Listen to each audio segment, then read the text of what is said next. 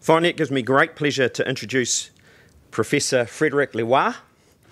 Professor Leroy studied bioengineering and obtained a PhD at Vrije University in Brussels, where he has continued his career with the Industrial Microbiology and Food Biotechnology Research Group. He is a professor in food science and biotechnology with a particular focus on animal product technologies, and he is very well qualified to provide an international insight into some of the challenges facing red meat. Professor Leroy, welcome.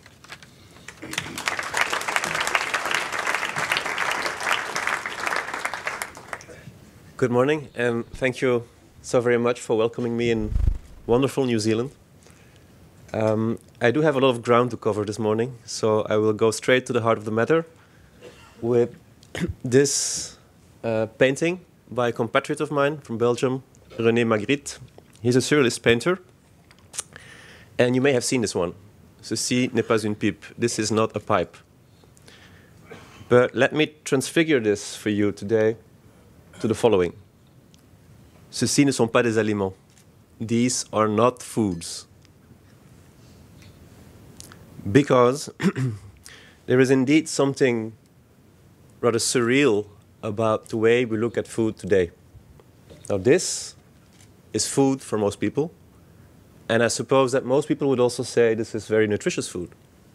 Quality protein, packed with micronutrients, and yet some would present the future of food as this. This is egg produced by the company Just. And if you read the label, you will see that this product is not only free of cholesterol, it's also free of egg. So this is egg-free egg. It's also plant-based, but there are not a lot of plants to be seen on the label. You will find mostly water, protein isolates, refined oils, and a very long list of additives to be able to texture it, structure it, preservatives, and so on. It's rather extraordinary. This is the topic of today, food as well, I hope to say. And this will be according to most people. So most people will still say that this is food, and I believe that most people will still say this is good food. And yet, as you know, the future of food looks like this. This is the Beyond Burger. And if you look at the ingredient list, you will find mostly the same types of ingredients as on the slide before. You'll have water, protein isolate, refined oils, and a long list of additives. So you may say this is basically the future of food according to a minority. A loud minority, but a minority nevertheless. Nevertheless, I do worry, because this narrative now is also being endorsed by high-level policymakers. This is a tweet from the official account of UN Environment. And let me read it to you. Warning, no meat was used in the following video. Cutting back on meat is an essential part of preventing the degradation of our environment. And then the most worrying part is that mainstreaming meatless burgers benefit businesses, consumers, and our planet. Now, in this video, in this tweet, you have a video that goes with this. And I took some snapshots from that video.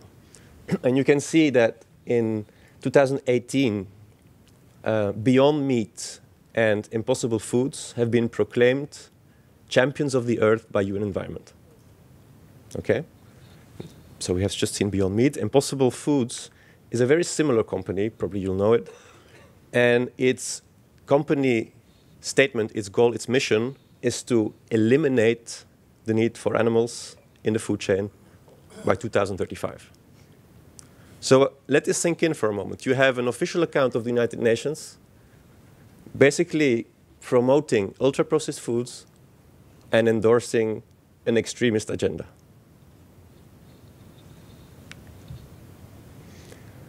So at this point, I would like to introduce you to something that I've been using a lot in my papers lately, the concept of the pharmakon. The pharmakon is a philosophical concept which was launched by Jacques Derrida in the previous century. It goes back to Plato, but it basically denotes any substance that is both harmful and beneficial. So it's a cure and a poison at the same time. You can find it in the idea of pharmacy still today. You know, every medicine is in some way kind of poison. And this is very much the case for meat nowadays. So meat is presented according to its long-standing connotations of a nourishing food, something that is really important for health, and it has this very, very long tradition of being a health food. And at the same time, another voice within society will say that it will make you sick, it will give you cancer, it will increase mortality. Very surprising. And the concept of pharmakon is very tightly connected to another concept, which has to do with this binary clash between those two concepts, namely the one of pharmakos. Pharmakos is Greek for scapegoat. It means various things, but mostly it's scapegoat. And that's what basically is happening today. Meat is getting scapegoated. And that is not all that surprising if you know more about the history of meat. Meat is a very, very, it's not like any other food. It's a very symbolic food. It has many symbolic layers, and it's able to absorb a lot of symbolism. It's also able to absorb a lot of anxieties, contemporary anxieties. So we project them easily on meat, whether it be about our own bodies, about the planet, about animal welfare. And the narrative is being propagated by mass media to a large extent. And I don't know if you're aware of this, but The Guardian has been financed with a lot of money by the Open Philanthropy Project to publish a series called Animals Farmed. And the main goal of this series is to depict animal agriculture as something that is harmful for the planet and for many other things. By the way, OPP is also an investor in Impossible Foods. Now, last year we published a study in the journal Appetite looking into another major British newspaper, the Daily Mail. And we looked at every single article that has been published between the beginning of the century until 2015. So anything that had to do with meat and health. And we did an in-depth analysis. We don't have the time for this today. But it didn't take long for us to find out that this was not about science. It was about post-truth. So the cherry-picking and invention of information rather than the facts. And also something called the attention economy. Now, the attention economy has to do with the fact that media today, especially mass media, is being financed by advertisers, and those will give money according to the amount of clicks you will generate. So media generates clickbait. And to generate clickbait, you will need screaming headlines, sensationalist headlines. This is an example of just a couple of snapshots of what we found. This is an example of what the Daily Mail was putting forward. It's also an example of a pharmakon, basically. This is English breakfast. And the one states that it's the most healthy of all breakfasts. And the other article within the same newspaper will say that it will give you cancer and it's one of the worst things you can eat. So how not to confuse the public? And you may say that this is a Daily Mail and it's a sensationalist newspaper in the first place. But it hasn't always been like this to the same extent. We saw in our study that in the first years of the century, the information was still rather moderate. For instance, in 2006, we had this title, Red Meat Can Raise Cancer Risk. Fair enough. You can have a debate. This is what, you know, it's a very moderate title. Also, the length of the titles was much shorter. They started to explode after 2006, 2007.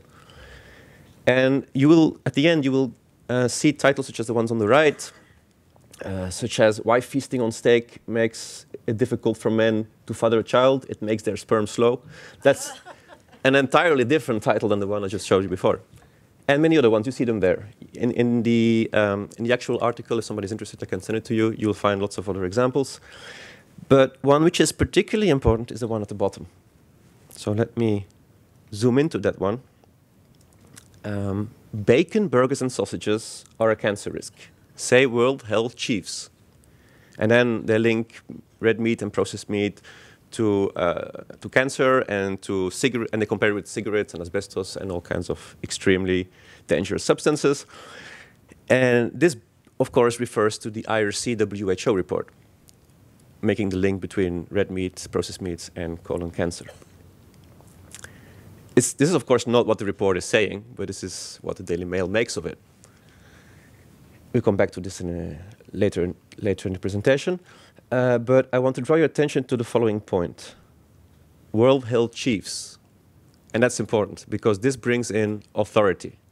And authority is a major problem here, because authority is something that is difficult to deal with. Appeal to authority is a logical mistake, but if you're a scientist, it's very hard to contextualize, because people will refer always to the authority. This is the Flemish food pyramid. So from my home country, Belgium, in the Flemish part, we use this as a food pyramid. For some reason, they put it upside down. But what I want to show you is that at the very bottom of the pyramid, you'll find red meat, even below butter. Well, it's in the same compartment anyway. It is still allowed. There's a little smiley next to it. It doesn't look all that happy. Yeah? So you're allowed to have just a little bit of that.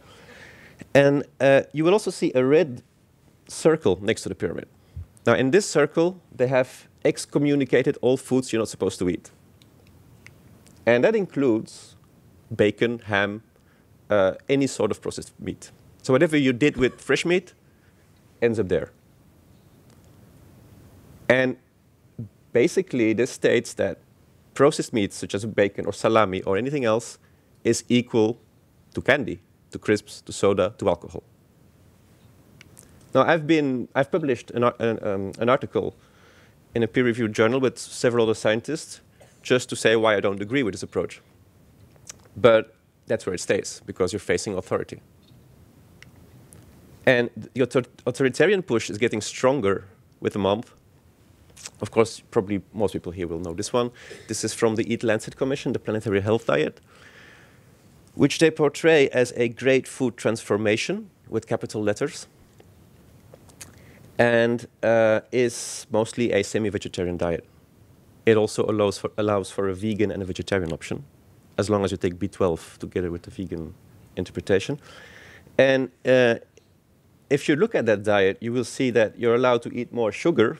You're not allowed to eat all that much sugar, but it makes it even worse. You are allowed to eat more sugar than you are allowed to eat any of those animal products. You can have 1.5 eggs a week. You can have 7 grams of beef and lamb per day. So this is a very, very extreme diet, however they talk about it. And I have many issues with this diet. And I will not go into everything here. I've written down a lot of my criticism in this article together with Martin Cohen, which you can find on the internet on the FA News website. But one of my main concerns is how this initiative is working together with the major food multinationals in a way that all those big food producers, and you can basically say all of them, are really happy to take up this vegan product lines. PepsiCo senior director claims the future is vegan. It's a headline. So these are very remarkable evolutions. So what is happening? You can understand that if you have a grand narrative, that you will require solid backers to get it going. But why would they do that? Well, such companies are primarily based on growth. They have to keep on growing. They have to please shareholders every so many months. And they have made their impact and their fortunes in the very beginning, in the 20th century, mostly after the 1950s, by offering pleasure, hedonistic pleasure, but also convenience, which at the time was very, very valuable. So they grew very fast. They made lots of money with this, but you have to keep on growing. So once you saturate your domestic markets, you'll have to expand. You go global. At some point, you saturate global markets, and you need to keep on growing. So you'll develop all kinds of new products, food innovation, and you'll use lifestyle quite a lot to be able to position those products. But where you go next? Because all those big multinationals are at the end ending up in a almost an oligarchy of about 5, 6, 7 of them. So they will need something else. And there's this very elegant solution that if you can use cheap materials, the cheapest possible, and you can still ask high prices, that would be fantastic. How do you add the value? Well, through processing, and that's their core business. Changing cheap primary materials and making something new with it through processing and connecting it to storytelling, which is basically another name for marketing. This is a sector they rather not work with all that much. It's a very difficult sector. It has been a great model for the food industry in the past, but nowadays it's a very difficult one. You have to deal with animal welfare, with farmers. You have small margins. You have limited processing options. So it's not an ideal solution. If you can get rid of that, why not? But you will have to make, of course, a huge transition. Because with bioreactors and with all kinds of high-tech, quick-fix kind of approaches, at the end you will have a product that has to please the consumer, or they will never make this transition. So what you do, you promise a lot. You promise purity, health, progress, redemption. And you have to create capital. You have to create economic capital, cultural capital, very important, and scientific capital, if you want to make that happen. And this is not new. We've been there before. If you remember the margarine story, margarine was created upon request of Napoleon III to create a substitute butter for the poor classes, for the army. Now, if in the 19th century you would have come up with an imitation of butter, people would have refused it. Butter was a real thing. You don't come up with a cheap substitute. And yet, at some point in time, especially because patents were taken and major companies got behind it, margarine became better than butter. So the substitute became better than the real thing. And how did he do that? Exactly as I showed in the slide before. Creating scientific capital, that came a bit later, but with Ansel Keys and the lipid heart theory. Creating an idea of progressive appeal, because margarine was connected to the feminist movement. It was new, it was modern, it was made in labs, it was clean, it was progressive. And on the very right, you see commercial for margarine. And look what it writes. So they say new margarine discovery. Discovery is important. It's something, it's scientific and it's new, it's high tech.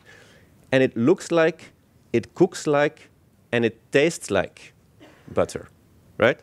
And now I'll show you something surprising. This is the Beyond Burger vegan patty. It looks, cooks, and tastes just like beef. It is the same thing. It is a copy-paste of what happened with the margarine story. So of course, if you're going to try to impose such a diet to the planet, because it's designed for every citizen on the planet, it's a global, it's a planetary diet. People will not just go for that unless you force it upon them. And that's actually what the report states. So the scale of change to the food system is unlikely to be successful if left to the individual or to the whim of consumer choice. So what do? They seek assistance with different allies and partners. And one of them is the World Resources Institute. Now, the World Resources Institute has come up with something called the shift wheel. Now, the shift wheel is something they have taken from marketing and from private marketing.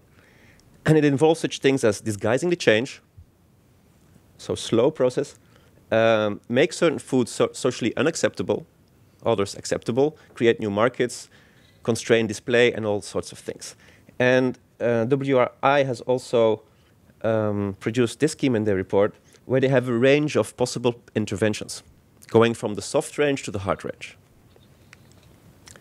For instance, playing with the display of vegan products in the meat retail part, or modifying nutritional labeling, dietary guidelines. And basically what Eat Lancet considers as its major victory is the Canadian guidelines, the new Canadian guidelines. If you look at the new Canadian guidelines, look at the dish, you see a lot of reflection of the Eat Lancet diet. Now, at this very moment, there's a lot of debate in Canada about this diet, and the conservatives have come out and say that this is a biased approach, and they want to see it changed. So it will be interesting to see what happens in the future. They also propose to have 30-day challenges. You all know these vegan challenges for veganery or meatless May and all those kind of things. These are quite soft, but then it gets more more worrying, of course, if you start talking heavy taxes. We're not talking about small taxes, we're talking about heavy taxes. And this is also very much endorsed by the Eat Lancet Commission. You see on the right Professor Willett from Harvard, and below him you see Dr. Springman from Oxford. And they both advocating taxes and us getting away from red meat to prevent a third of early deaths, according to Professor Willett, and to save, and the same thing for Dr. Springman, but also to save the planet. And you see this one from Oxford today: what if we all turned vegan by 2050? So this is on the table, and it can also be reflected in ideas about banning meat altogether. This is a recent report, headline report from C40 Cities. So C40 Cities is, I don't know if you know this initiative, but it's also a formal partner of EAT. They work together on many points. And in their report, they have set two targets for 2000. I can't read it here. I think it's 2030. To reduce the amount of meat populations eat per person per year to 16 kilograms, and dairy to 90. And in their more ambitious target, they have reduced that to 0. So this is in actual reports designed by policy people. So don't underestimate the potential impact of these kind of things. And also with these examples, New York's mayor, Bill de Blasio, has endeavored to reduce beef purchases by the city by 50%, and he wants to phase out all processed meats. So he wants to get rid of that. Introduce meatless Mondays in public schools. Cristina Figueres, which is the architect of the Paris climate agreements, so she's a high-level policymaker. She has said at some point that she would prefer to see meat eaters get out of the restaurants, to ban them from the restaurants. If they want to have their steaks, they can have them outside, like the smokers. That's an actual quote. And below that, there's an article sponsored, a scientific article sponsored by the Wellcome Trust, which is also financing Eat Lancet, by the way. So it's an academic article arguing for a legal ban on animal products. So just legally ban all animal products. It's an intellectual exercise, but nevertheless very worrying, because it's being discussed. So is this all justified? These are very, very extreme measures. Are they justified for the planet? Are they justified for our health? Now, I may not have time to finish all the slides I have, but let's start and see where it brings us. This is a snapshot from Twitter, a reply of Professor Michael Mann, director of the Earth Systems Science Center from Penn State University. He's a very important climate scientist. And he replied to a tweet that was saying that the best thing you can do for the planet is just to go vegan. And it's the general narrative that the cows, they're worse than the cars. And Professor Mann basically said that's a myth. That's a myth. It's meat eating is a modest slice of the whole emission pie. And the major problem, the actual problem, is fossil fuel burning. So let's see what that is about. Let's start looking at the emissions of an individual. What would be your personal footprint? And that's variable, of course. You have countries like the USA that produce quite a lot, and you have India, which is at the bottom of the graph. The EU is somewhere in the middle. So let's take something at this level, for instance, 12 tons of CO2 equivalents per person.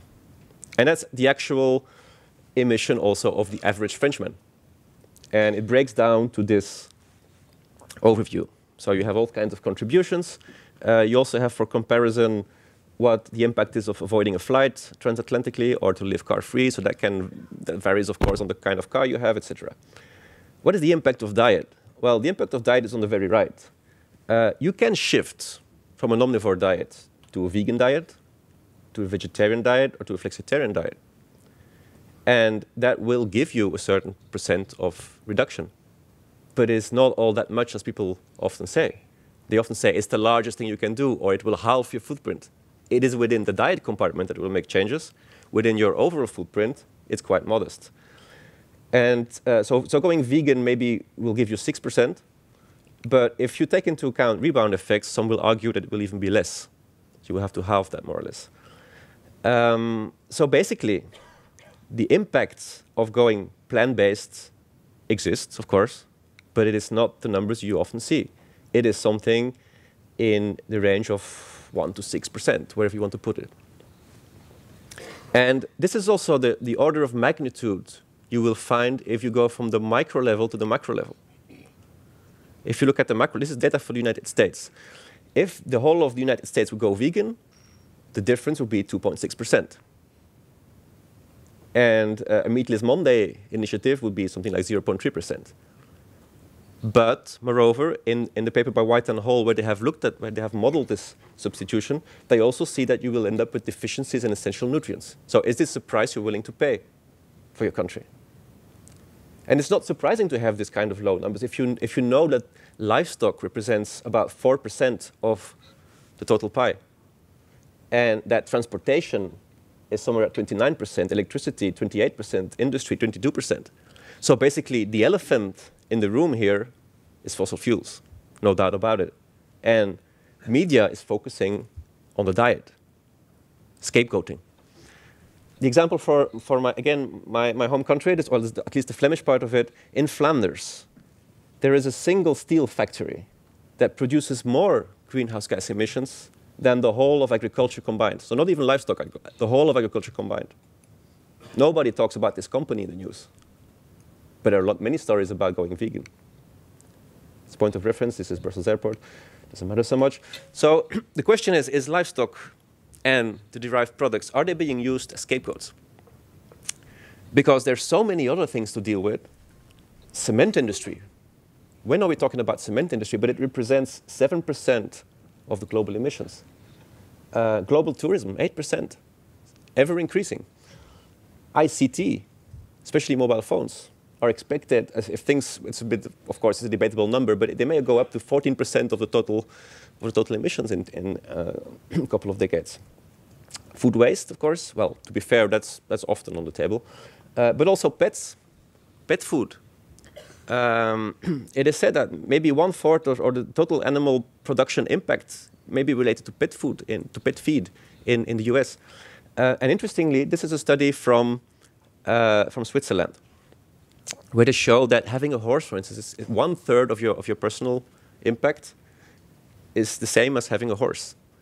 And nobody's arguing against that, and I don't say you should.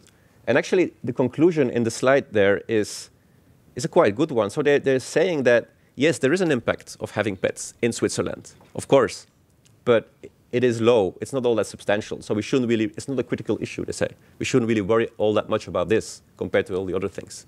And it's exactly the same situation as for the diet. But for pets, they contextualize it. For the diet, they don't.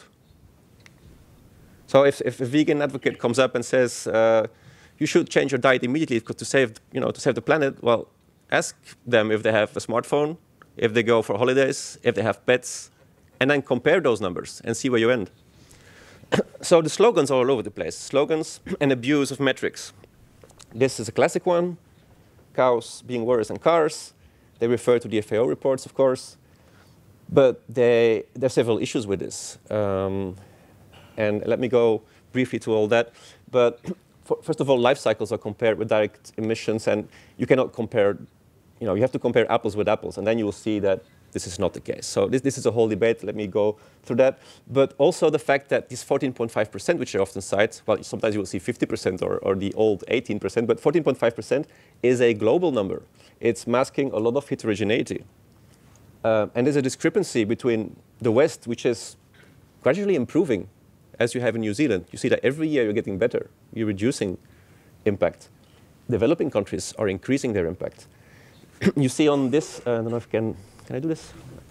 Well, you see on the graph below, the red zones. Now, India, for instance, look on the graph on the right. You will see that India is the #1 emitter, but with less than 1 kilogram of beef per person per year, because of all the sacred cows they have. So there is a lot of potential, a lot of room on the global level to improve the state of affairs. But they will always use global numbers or the worst-case scenarios and apply them on the countries that are functioning rather well. The third point is, of course, the fact that everything is lumped together in this CO2 equivalence, whereas, as you know, methane and CO2 are fundamentally different gases with different kinetics. You have the natural carbon cycle versus the fossil fuels that come after millions of years being stored underground. They just released in the atmosphere. And every unit you will burn will contribute to global warming. This is very different. These are two very different situations, and they're lumped together in CO2 equivalents. So the rest of the slide, I think most of you will be aware. They overlook often the sequestration part. The equilibrium is often assumed, whereas sequestration can be substantial. Now, there's interesting work by Jason Rowntree and his group, for instance, where they show that you can actually get net carbon sinking if you apply certain types of livestock management, as they have recently done for white oak pastures, for instance. You see there how the sequestration and the building of soil offsets the emissions. And grasslands are just fantastic carbon sinks. There's one article that states that they may be more reliable and more robust than forests, especially in regions like California. We have the fires. So they're underground, they're stable, they're very robust and important carbon sinks. And a fifth point, which is very important here, is of course that if you start comparing transitions and diets, you would have to do that on a fair basis. Foods with high emissions can give a completely different picture if you take into account nutritional value. Because often you see it expressed per kilogram, per kilocal, etc. You have to see also how much food, how much nutrition those things bring. This is an example where they have taken into account protein quality. And you see with the red bars how the emissions would be if you would just look at quantities. Right? And then if you would take into account protein levels, you will shift to the yellow bars. And then things start changing. If you also take into account essential amino acids, you'll end up with the green bars. And you suddenly see how very drastic changes occur. And this is for the emissions. You can have the same kind of situation if you look at land use. You see the beans here coming up a lot. And of course, this is a bit one-dimensional because you also have to take into account mixtures of plants and so on, to be fair. But still, it shows that nutrition is changing the picture quite a bit. And this is just taking into account essential amino acids. If you would go to the actual true reliable estimates of protein quality, you would have also to factor in digestibility, etc. And this is really changing also the status of plant protein quality. So many plant proteins nowadays that can claim to be good protein sources, if you take into account digestibility, these claims often vanish. So animal-sourced foods are just way superior in the way they deliver protein. And you will really have to combine very wisely your plant foods, and still, it will never be the same thing. What we're facing today is a global challenge. Let's not forget that. We're facing a global challenge to feed the population, not with calories, not with carbohydrates, not with quantities, but with quality protein and with some very limiting micronutrients. And that includes iron, vitamin B12, zinc, folate, vitamin A, there are many of them. And you need quality diets. And in those quality diets, there's an important place for livestock products. Now, this contextualization, you would need to do that for everything. For water, for biodiversity, for animal welfare. Everything needs to be contextualized. And it's very hard because you often get a slogan, and you will have to elaborate on this. I do it now very briefly. But you need a lot of elaboration to say why a certain slogan is not true. This is the example for water. The often cited 15,000 liters of water needed for a kilogram of meat, beef usually. But but that just doesn't take into account the green water. So they just assume that all water is somehow going to waste, whereas it's rainfall, and cows are not ever expanding vats. You know, they're not ever expanding. So this water would fall anyway, and it's not fair to include that in your calculations. You should contextualize it. You can talk. I mean, you can mention them, but you should contextualize them, and you just lump them once more together, as they do with the C2 equivalence. If you look at proper life cycle analysis, people have calculated, so some Australian studies, the amount of water is more in the range of 5 to 500 liters per kilogram of beef. And there's some similar studies you may be aware of for sheep. And yet, this is what the World Resources Institute once more has shown in its recent report. I had to read this title 3 times to be realizing what they were actually writing. So they're stating here that beef and other ruminant meats are inefficient sources of calories and protein. So they're saying here that beef is an inefficient source of protein, whereas cattle are net protein producers. They turn the 0.6 kilograms of protein into 1. So they're actually upcycling the material. And they're depicted here as being inefficient producers of protein. That's amazing. And why is that? That's because, of course, here they express it as the edible, so sorry, I'm a bit far away, units of edible output per feed. And obviously, if you have beef, they eat grass, they eat lots of grass. And then you will have a number like that. But what are you going to do with the grass?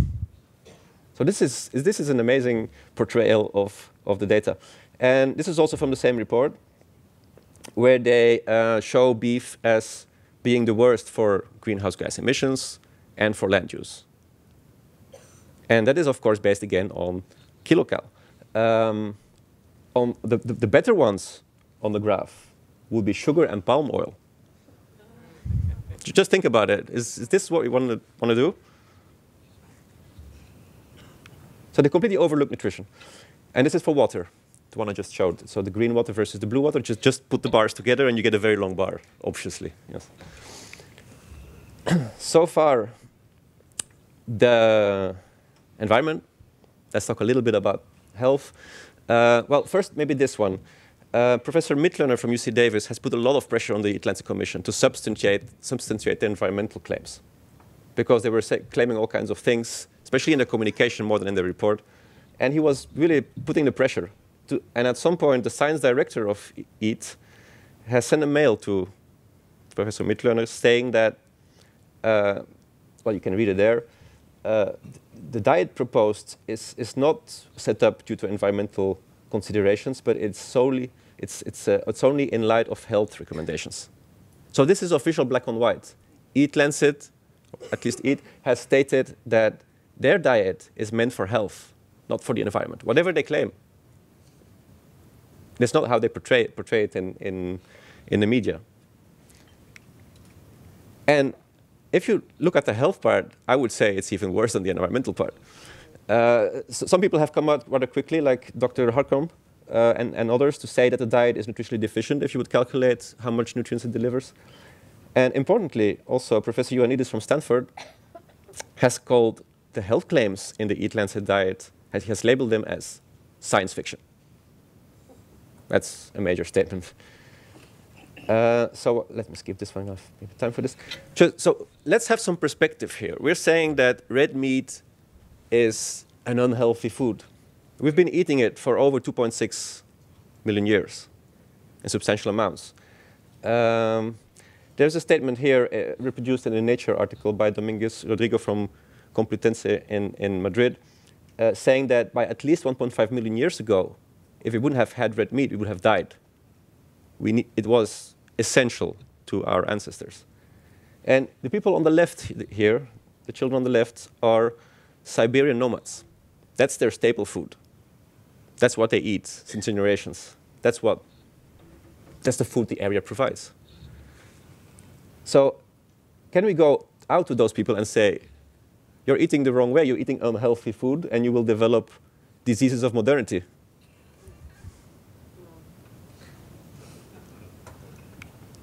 And they are changing their diet, unfortunately. They're adopting the global diets, and they're developing signs of obesity now. And that happened to the Inuit as well. The Inuit, at some point in time, started to adopt Western diets. It was mostly flour and sugar and oil and all those kind of things. And they developed diseases. As you know, the Inuit are mostly relying on animal foods. It's more than 90% of their intake. And then the West steps in and says, you're eating the wrong way. You're becoming unhealthy. You should change the way you eat. And then they proposed this one. It's an igloo with several layers. And if you look at the layers, the bottom of the pyramid is fruits and vegetables. You will see all kinds of things, watermelons, bananas. The next level are grains. Talking about the Arctic Circle, don't forget. Then you have dairy and substitutes. And at the top, you will find meat and substitutes. And they're giving it a twist. So they're presenting it as something traditional, whereas it's a Mediterranean diet. It's the Harvard model. It's not even a Mediterranean diet. It's the Harvard interpretation of the Mediterranean diet. And that is a bit what Eat Lancet is doing. They're suggesting diversity and integration in local context, but it's a very rigid, monolithic diet. And it's a very narrow view on nutrition, coming mostly from Harvard. And a good antidote to Western bias is always to go to anthropology. And you can, for instance, look at how much Americans, how much animal source foods Americans eat. It's about 30% of their diet in scaled on energy intake.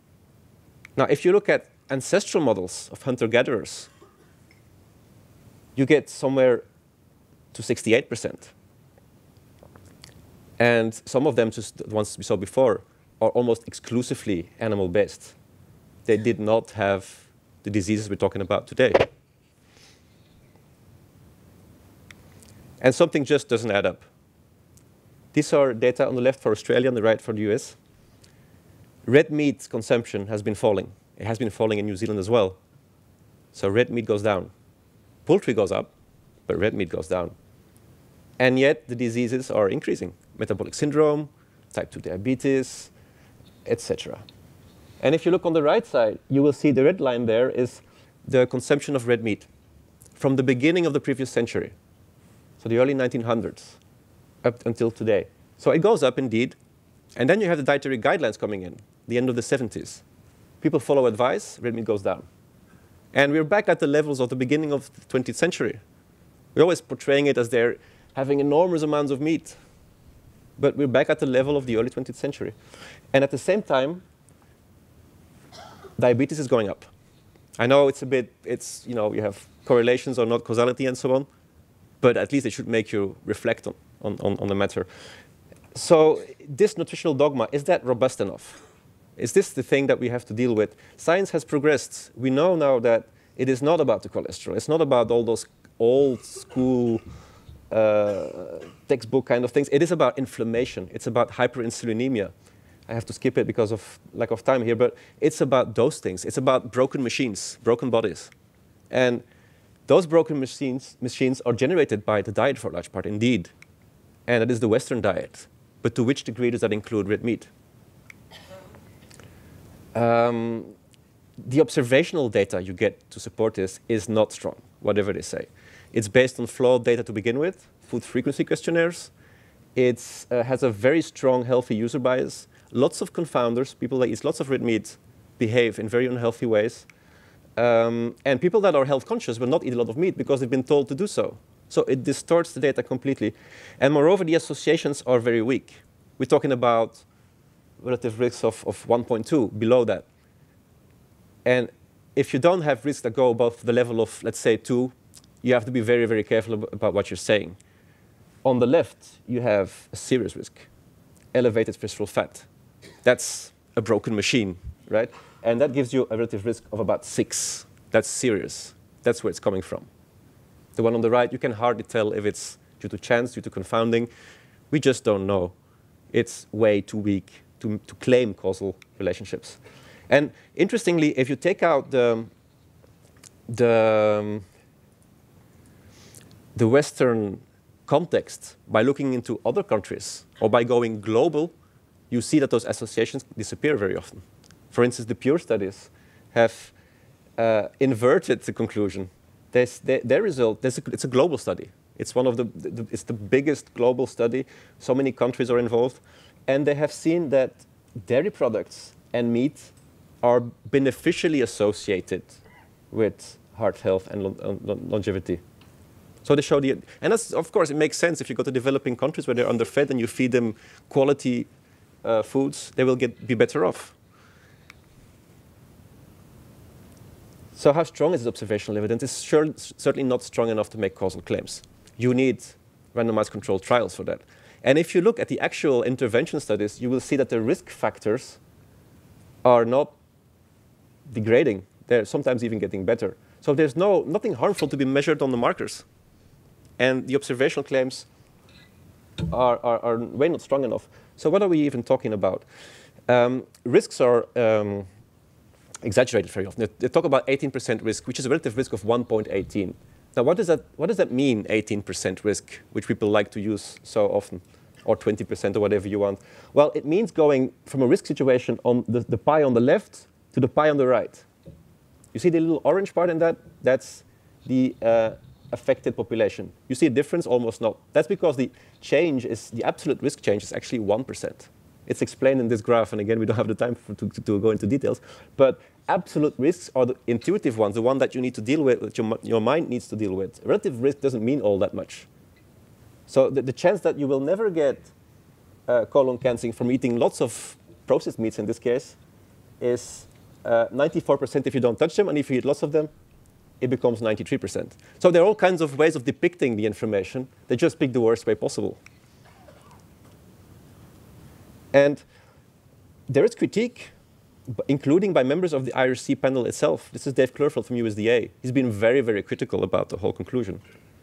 And the same goes for Gordon Guyot from McMaster's University, stating that WHO has done the public a disservice by communicating in the way they did, because this is profoundly misleading. Now, these two people on this slide are very important clinical epidemiologists. They're behind the great quality system. So it's just not any random person saying this. Hazards are confused with risks.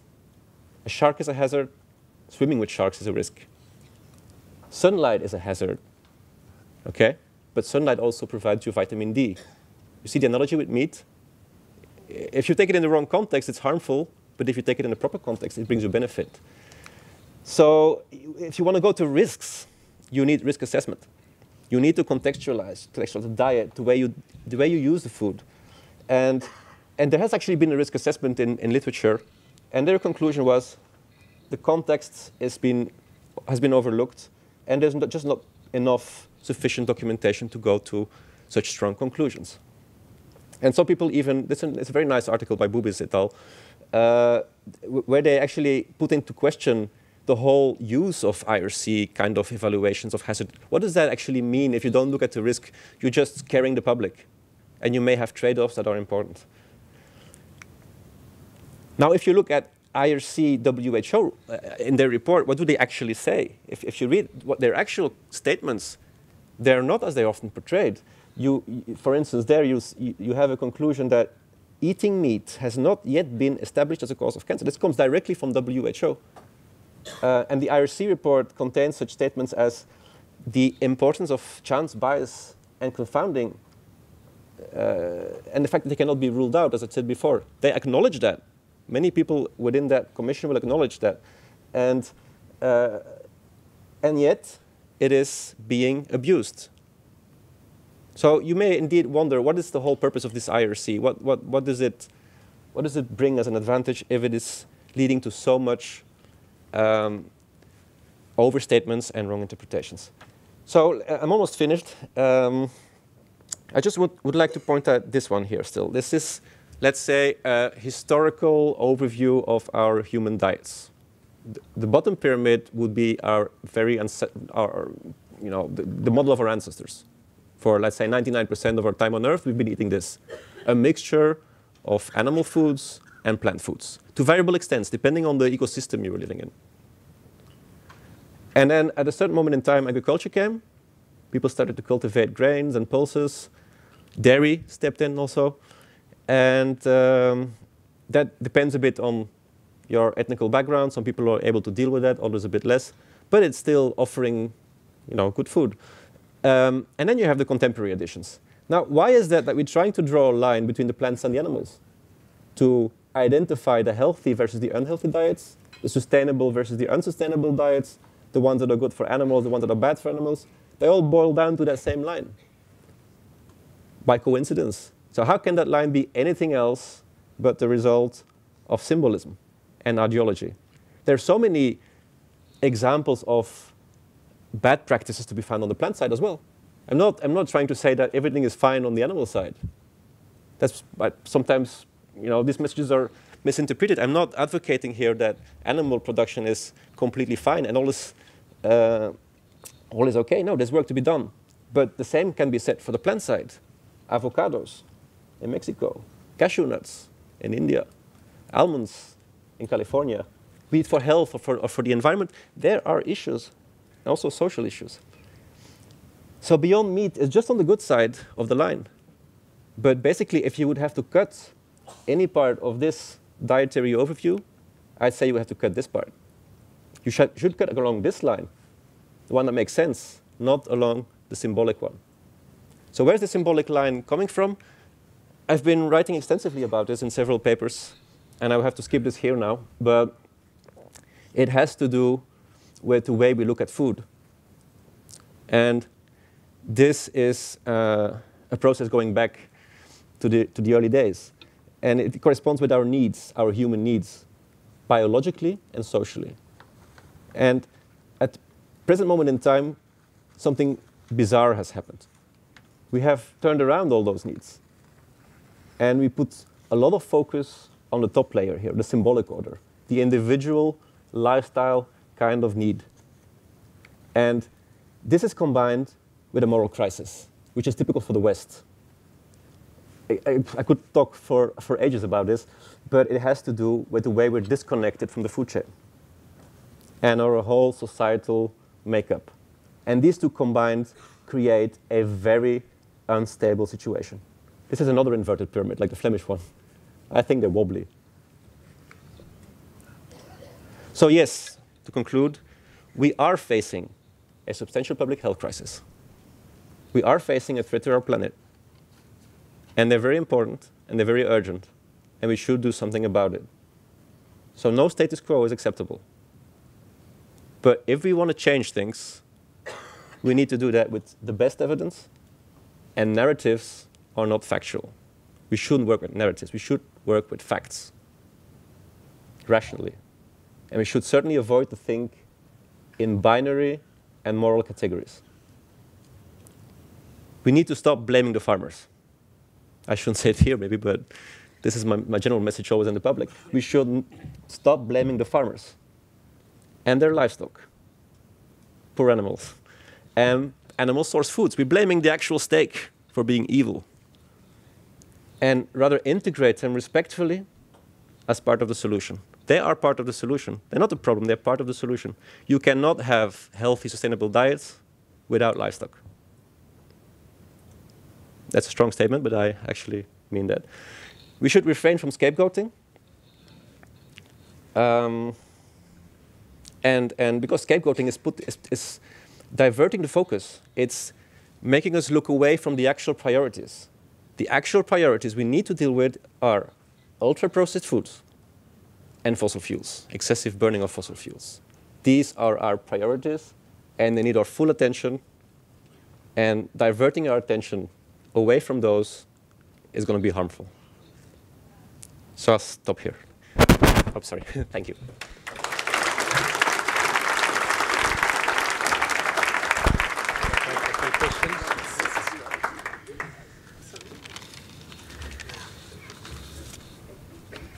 Thank you, Frédéric. You've managed to dislodge the last of my nitrous oxide, so thank you for your talk this morning. Your strong science background in industrial microbiology and food technology has helped us understand not only animal product technologies, but human and animal health and well-being and how they all fit together. I had an experience of the last pocket of resistance perhaps this weekend when I visited my son's flat here in Christchurch. There's 11 of them and they'd just had a red card the night before, so I wouldn't suggest you visit his flat, but I would say that there's very little consideration for cancer risk, slow sperm or dangerous substances going on in that flat right now. I did a little bit of research, however, and asked them about vegans, flexitarians, meat avoiders and meat lovers. They thought they were all types of pizza. And without exception, all ordered the meat lovers, so there's hope yet. Now we have time for a few questions. Please, where's that fluffy ball? Can you state your name, please, when you ask your question? Jeff Grant, thanks for a very interesting presentation in terms of the international trends. I'm just interested in what your thoughts are, what the New Zealand meat industry can do in terms of combating this aspect from a New Zealand perspective, because we are such a minority in terms of the international market, in terms of total food consumption. Yes. It's an excellent question, and I'm not going to be able to give you the final answer to that. But certainly you will need to realize that this is not going away. This is going to stay. What may go away is the focus on vegan burgers and the millennial lifestyle kind of thing. But this is going to stay. So you will need to get an act together. I think you will need to be factual, certainly. Bring in the science. Keep on having contacts with scientists. Using maybe also New Zealand as a scientific case study has been done recently quite a bit. That's very good, I would say. Using your country as a unique country and using it in scientific case studies. You can only win from that if you use the right scientist. Be responsible. Don't try to cut corners. Be responsible, I would say. I know there's a lot of progress being made, but keep on working on things like water quality, biodiversity. You're going the right path. Stick to that path, I would say.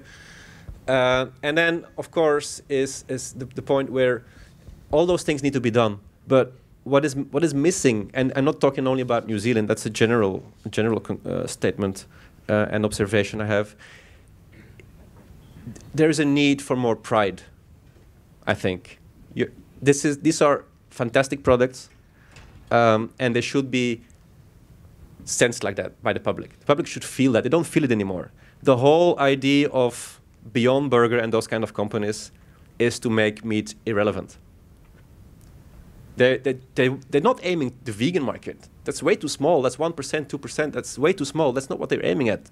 They're aiming at the larger public. They want to give a case where meat and meat imitations are just interchangeable. And if you want to avoid that, well, you have to show that meat is more than that patty.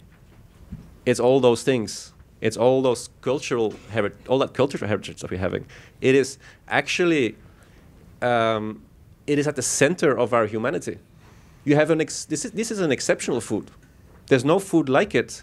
Only rice maybe comes a bit close in Asian context, or bread in a Christian context. But meat is symbolically and culturally the richest food you can imagine. So you cannot just. They have a difficult mission if they want to replace meat. If you don't use the assets, they will never succeed. But meat is exceptional in so many ways, and that has to be brought back to the public. The public has forgotten about it. They see a package in the supermarket, a commodity. They don't see meat as our ancestors saw meat anymore. So pride and passion, it is all there, but it has to be brought to the public. And I think what you should try to make them understand is that livestock farmers are not working against nature, they're working with nature. People don't get that.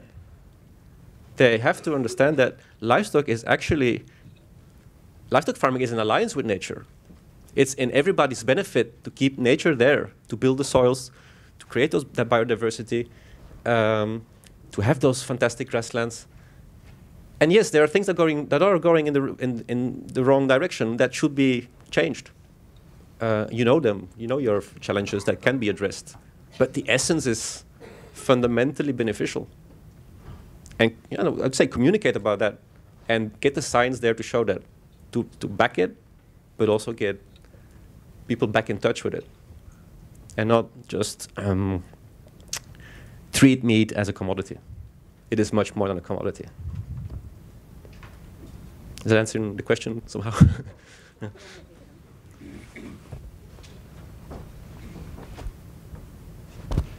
Lockwood Smith's my name, and congratulations on one of the, I've heard speeches all around the world, and that would be one of the most fascinating addresses I've heard for one hell of a long time. And my own background is in science. My question is this.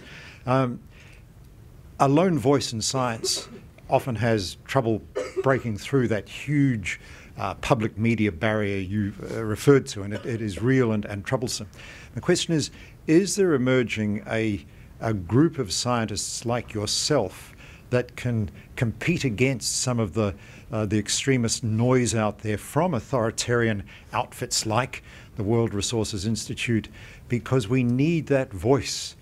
I've just finished reading a book by is it a guy called Pinker, Enlightenment Now, and it's a wonderful, wonderful story of human progress, and we need scientists to be heard more clearly. Is there a group of you globally developing along these lines? Yes, there is a group. But it is a fragile group. It's a loose group. It's not. This narrative that I've presented today is one backed up by lots of money. It has strong PR. It has networks. It's connected to policymakers. It's all over the place. It's a very solid network. Scientists, by definition, almost are a bit disconnected from society because they're locked up in their laboratories and so on. So they don't have the training to communicate, and they're often poor communicators. They're often very much specialized in one specific topic. I've noticed that. To tell you my background, I'm a microbiologist, right? And I had to work myself into nutrition was more easy for me. I had a nutritional background, but the environmental part to me was new. And I had to work myself into it to be able to have the discussion in the first place.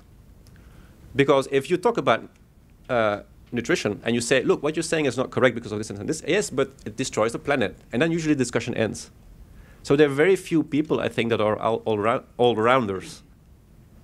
And as a result, people are not comfortable in one field, will just stay in the back. And there are too few people that are all-rounders and good communicators. So it's a very limited amount of people that start speaking up. But there are a couple. And I think they're all very passionate about it because it's touching the heart of their passion. I mean, it's their passion, basically. The science is what they build their careers on the science, and they're passionate about their science, and they see all these distortions.